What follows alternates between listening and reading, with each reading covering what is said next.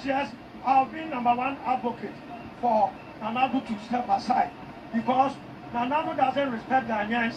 Nana Addo thinks that he is doing Ghanaians a favor as a president.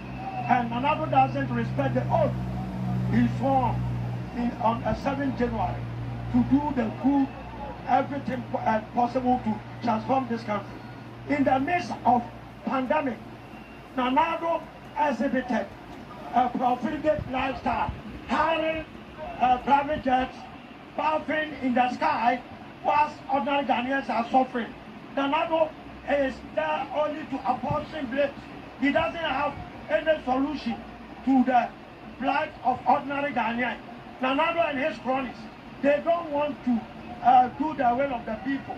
And Nana Addo wants everybody to do the beck and call of him.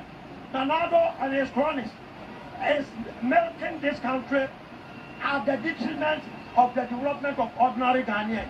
Akufo-Addo is not a leader, he is an authoritarian, and we cannot allow him to continue as president of this nation. Aluta will continue unabated until Nana Addo is out of office. This is a tip of iceberg. It is just a signal.